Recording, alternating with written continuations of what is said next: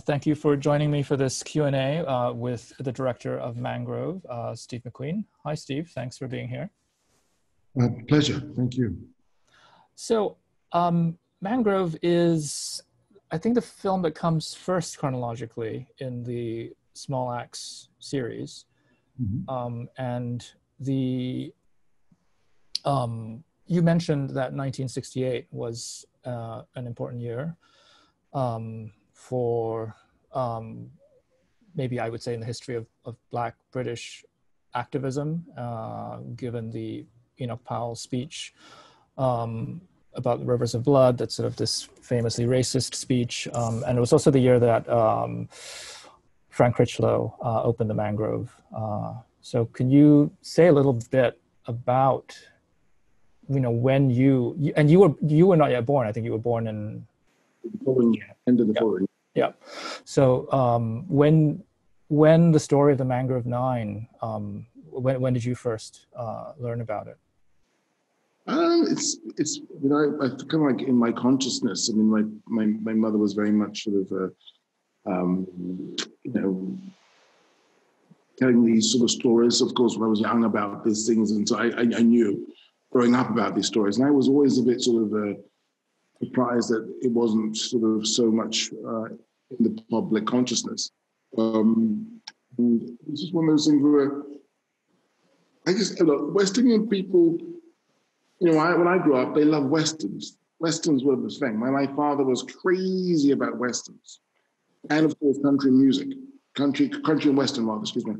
Country music was huge in the West Indies. I mean, I think, there was, I don't know, there must have been some sort of, some kind of blitz from the States, sort of, country music. So the whole idea of the Mangrove for me is almost like a Western. It's like, right, this guy opening a saloon. Maybe, he was, he's going straight and he just opened this little saloon. And it's a hole in the wall, Mangrove. Mangrove was a place where he wanted the community to sort of feel a little bit a home away from home, that cooked West Indian food, and people gravitated to. But the Mangrove, it became so popular that it wasn't just a sort of a haunt for the local West Indian community. It was a haunt for sort of the hoi polloi. If it was the Stones or if it was the Animals or whatever, Hendrix or Marvin Gaye or whatever, it became this place where people would go. It became the cool joint in town, and everybody wanted to go there. Vanessa Redgrave and the like. And I think it's the story of this guy who opens a saloon, and this sheriff who comes to town, and wants to sort of get in this guy's face. And it's a very simple story, really. I know you know a lot about film history. Did you have any particular Westerns in mind as you were writing this? No, I will say. Sorry, I said I don't want to mention any. It's just because I just feel that those kind of narratives are those stories aren't they? They are about sort of some guy who's trying to go on a straight and narrow after he was bad, and there's that sheriff who can't forget, who won't let go, and sort of wants to bring him back to his past, and wants to close him down. So it's that simple. It's a simple story. It's a hole in the wall. Mangrove, but Mangrove became the front line. The Mangrove became the sort of the front line of the state against any kind of Black sort of consciousness in London, any kind of Black gathering of intellectuals or thinkers in London, and that's the truth. It was very strange that this little hole in the wall became so threatening, but it did. Yeah. And then for me, the movie starts off with some kind of, I like the idea of starting off with some kind of cheap soap and then ending up as sort of, a Lawrence of Arabia. It's kind of like it's a snowball. And you can't believe it's gone that far. You can't believe it could go that far, because at a certain time you think, no, it's going to stop here. No, it's going to stop here. But actually go all the way to, the Crown Court. It goes all the way to the Old Bailey. Can you say a bit about the process of researching this particular film? It sounds like a lot of research did go into the project overall, but in the case of Mangrove, some of the members of the Mangrove Nine are still alive, I believe. I think Althea Jones and Barbara Beese and maybe some others are still alive, even though I think Frank Critchlow and Darcus Howe are no longer with us.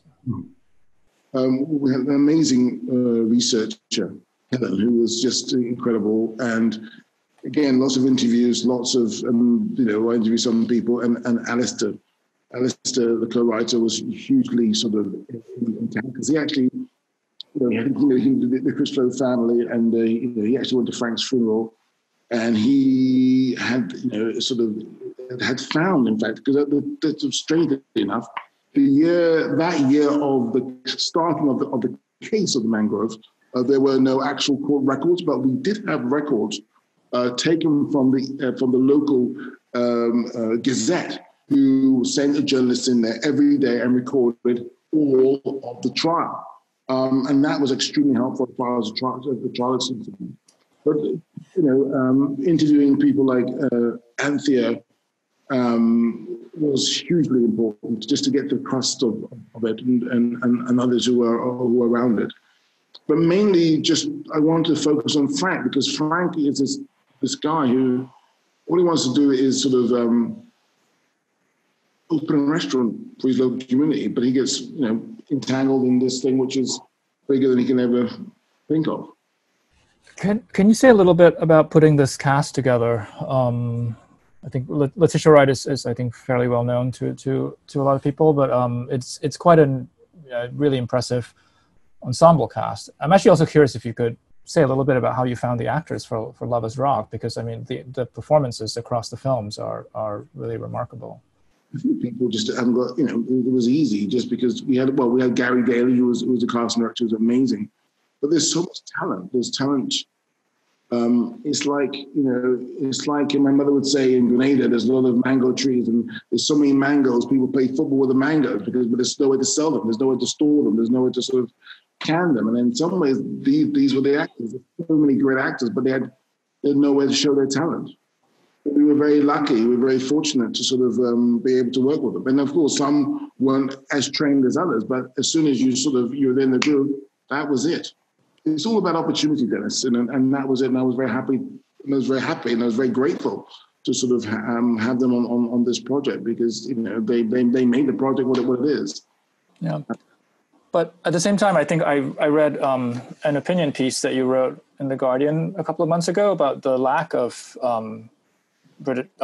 Black representation behind the camera on a British film set. And I was wondering if you could say a bit more about that. I mean, returning, to make your first British production in 12 years. Yeah, also in the States, when I made films in the States, it's always been, and I've always asked them, why this, and there's always been excuses. And it's one of those things where I've done the best I can, but you're so far in production, you just have to get on with the show. This time, I was ready for them. I was like, okay, this is how it has to be. This is how I need it to be. And I was very grateful for Tracy and David, the two producers on this, who sort of basically facilitated that and got it done and accommodated that. And we had in every department, we had at least 2 trainees, which was amazing.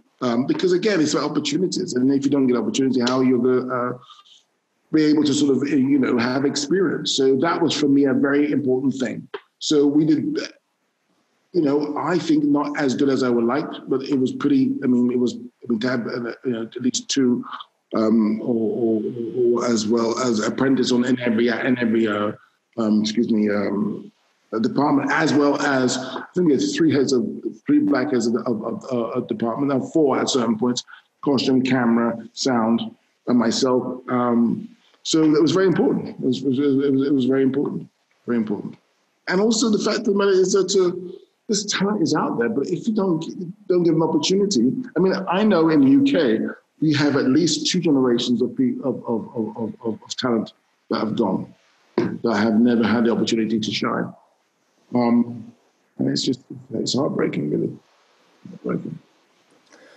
You said that the Mangrove 9 was something that was always in your consciousness growing up, but I'm wondering if there was a moment of political awakening for you as a young man. I do think there's a strong political dimension in your work as an artist and a filmmaker. I mean, and if you think of your first feature, Hunger, is a film about protest. So I'm wondering if there was from day one, because as a black male child growing up in London, at a certain point you'll ask yourself who, how, why, and what, because of who you are. So, I mean, there's never a day when you don't think of it in one way. And as growing up, I think as a young man, as a young boy, young child, critical from day one. Absolutely, there's no how could I not be? Unfortunately, or fortunately, how can I not be? Not to say they took away any innocence. In fact, it illuminated a lot of things, but it's unavoidable for me as a black person, as a black man, or as a black child, because you always constantly ask yourself who, how, why, and what. Always. I just did. So you wouldn't point to any particular moments in. I'm curious, just because I think the period that the films cover sort of map over your formative years. So I'm wondering what your experiences of those years were as a boy, as a young. As there are moments where direct moments, but there are moments. But it's happened since the first time when I was. They were trying to exclude me and a group from school. Why? And then I remember my neighbor, Milton. Milton came from Grenada too. Is a neighbor of mine. And Milton, I remember one day because he was a wonderful guy. He always used to post me news clippings and put it in an envelope and put my name on it. And one day I got this booklet through the door, and I opened the booklet. What's this booklet? And it was about this black guy, black American guy. And I was looking at it, so it was just. As Welsh miners and anniversary, and there's this guy called Paul Robson. Who's this black American guy? Welsh miners. I couldn't make head or tail of it. And this is when I was 11 years old. So just constantly sort of asking myself questions, constantly sort of it's a part of your existence, isn't it? I mean, I couldn't avoid it. That's it. Yeah. So just one last question for about Mangrove, and I'm wondering if you see this film, I guess, and the other films in the series as sort of in conversation with this a small but I think important tradition of Black British cinema. I'm wondering, there are certain films that are contemporaneous with the events in small acts, like I think films like Babylon. And Pressure, and I'm wondering if those were important films for you as a young man, and whether you see these films as sort of in conversation with them. Babylon was, because I remember seeing Babylon and thinking, oh my God, it was funny for me, because then all of a sudden there's a big screen seeing a culture which you never actually saw got any attention at all. And that was funny. And interestingly enough, Dennis Burrell, who did the music on Babylon, produced Silly Games. And who is in the picture? He's the old guy with the hat. That's Dennis. So yeah, that was a crossover. There was a crossover there. But that was interesting, because that was the first time I saw that on a big screen. Definitely Babylon. And the humor as well, which was kind of great. But I would say that. There hasn't never been enough, of course. And in some ways, maybe it was my sort of my hunger, my sort of passion to sort of fill that gap, possibly. And ask questions at the same time, because cinema, film is just this wonderful medium where again, you're working with these actors, you're telling stories. So it's yes, politics comes into play, but it's all about human. Human journeys, which are in there. And I think Frank Critchlow goes on a massive journey. Frank is not an intellectual. Frank, he's not political. He's just a guy who just wants to open a restaurant and celebrate with his friends. And then, but he's opened his door to anyone, the Black Power movement, the sort of intellectuals, but also at the same time, people who just want to sort of come and talk about the old times and sing, and feel a little bit a home away from home. So through that, he had become political. He was forced to become. These children, these young kids who are being pulled off the streets and being and intimidated by the police. He had no alternative but to get involved. And what's interesting was also about Darkness's speech. When Darkness says about Frank, he says, if the Mangrove did not belong to Frank anymore, it belonged to the community, and rightly so. And Frank knew that. And Frank, he was pulled along in the current.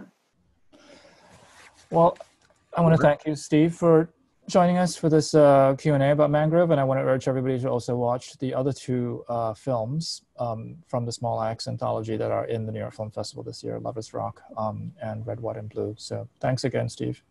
Pleasure. Thank you.